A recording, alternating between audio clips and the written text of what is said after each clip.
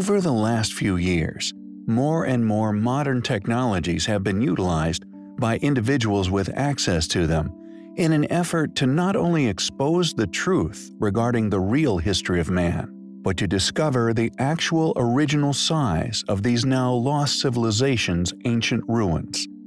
Many sites have been laid to waste, not only by future settlements and tomb robbers, but by Mother Nature herself. Many of these most impressive sites having endured eons of erosion after being mysteriously abandoned, exposed to the elements. Yet there exists a number of these sites which have been somewhat protected from these forces.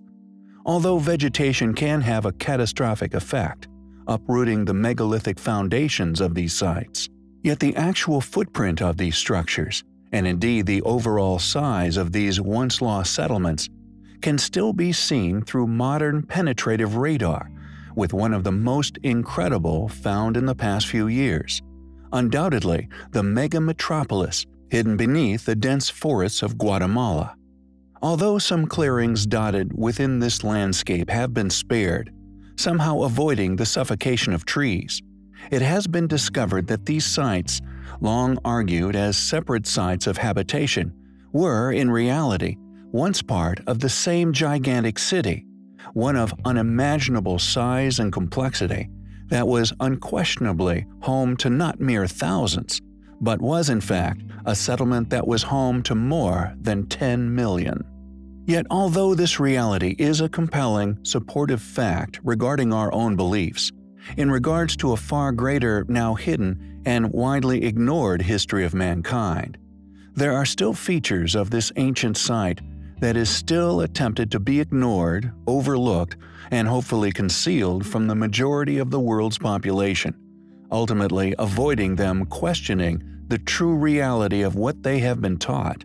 and the possible truth regarding our history, which these sites could provide to all those who gaze upon them. Although these particular megalithic blocks somehow stood on their heads, have been explored and exposed for nearly 100 years, with many photographic expeditions having been made to these sites, it has now been proven that these megalithic blocks were not merely signposts made of stones in situ, but were clearly stones cut and once transported to their current location,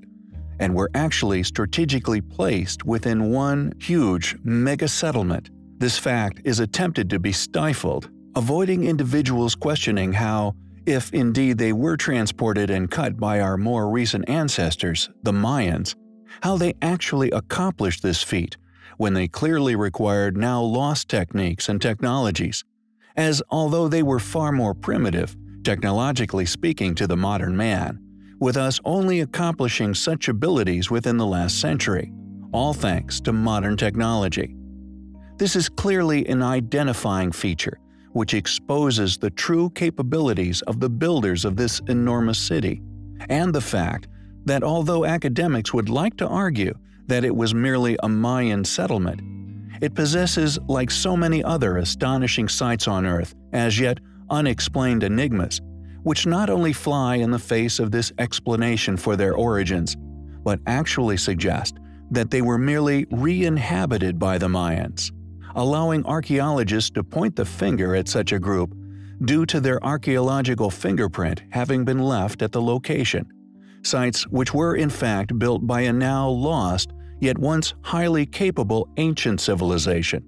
that, due to their immense age, has now been lost to history, like so many of their ancient settlements, lost to the sands of time, with only the foundation of which now survive, thankfully exposed by modern technologies.